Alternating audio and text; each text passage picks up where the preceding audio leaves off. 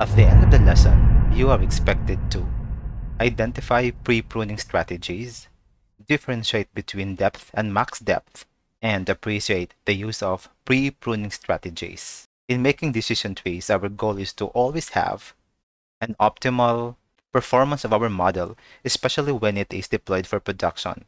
And the first thing that we're going to do is that we're going to think of how we prune our model in the very first instance of our project. And so this can help us perform early stopping.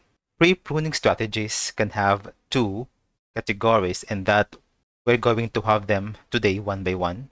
So the first one is that it is size-related decision. So what is this all about? Just by the word itself, size-related, the first thing that would come to mind is that we're going to set a certain depth. And later on, we're going to have more discussions about what setting a certain depth is, about what a depth is, and we're going to differentiate depth and max depth. So for now, we will have the second thing that is very much related to size-related decision. So what is this? So in this kind of category, we always have to think also of what is the number of leaves that can be the baseline of our splitting. It means to say that when this maximum number of split is attained, then we don't want to go further. And that is what we don't want. The next one is that more than a given number of total leaves, and also this refers to what we don't want. So again, when it becomes higher than the number that we want, then it means to say that that number and beyond may make our tree perform so badly, and that is why we don't want to go further.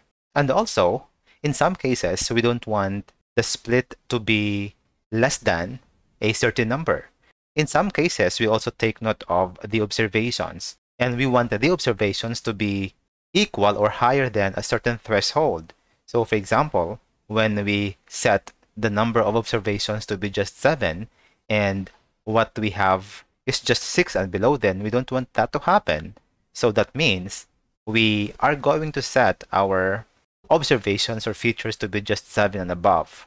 So that is all about size-related decisions. So what is then is the difference between the tree depth or the depth and the maximum depth. So there are two things that we have to take note of for both of them. First is that tree depth refers to how many splits before making a prediction. The keyword here is actually prediction. So which means that we always have to think of homogeneity of our nodes or the purity of the nodes. So that means from the very root, when it does not attain purity, then it will never stop splitting.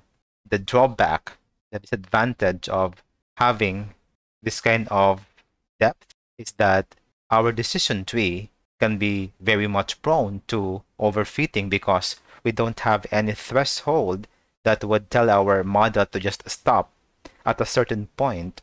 And so this max depth is designed to give solution to overfitting.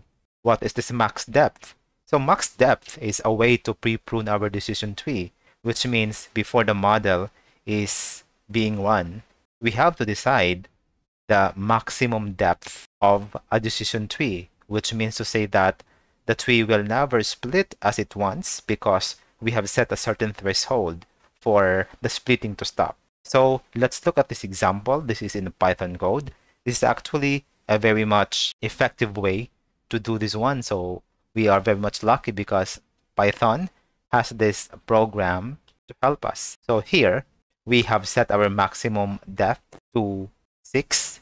So we have 1 to 6, and that means that our model is going to give us 6 results.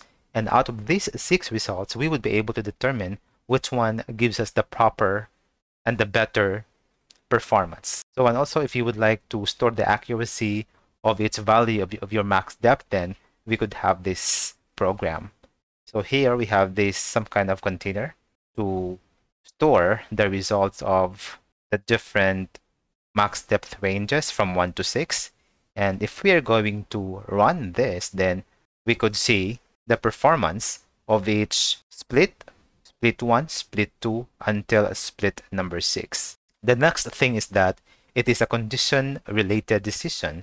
So we are done with size-related. So we have talked about different thresholds, and this time condition-related. By the name itself, it has something to do with condition. So it means to say that we're going to tell our decision tree to stop from splitting just by having these conditions. The first is that it has something to do with pure nodes. So it means to say that when we could see that the node is more or less pure, then we can say that we're going to stop splitting. And this is actually very much applicable when we talk about classification problems. The next one is that all observations in the leaf belong to the same class, and again, it refers to the classification problems. And another thing is that when we want our decision tree to start or to stop from splitting, is that when making more splits does not improve the purity of the measure. So when the measure is deteriorating, then we can possibly say that we are going now to stop the splitting of our nodes. What is this for? Why do we have to study this? Pre-pruning is actually very important because it avoids overfitting. So that means we can ensure that our model can really perform better. After all being said and done, let's try this. How do we pre-prune a tree?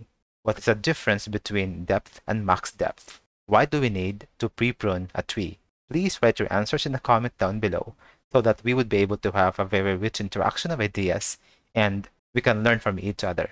Do you want to know more about this channel? Just click these cards. We do have a lot of free data science courses for free, like machine learning essentials, deep learning mathematics, and a lot more.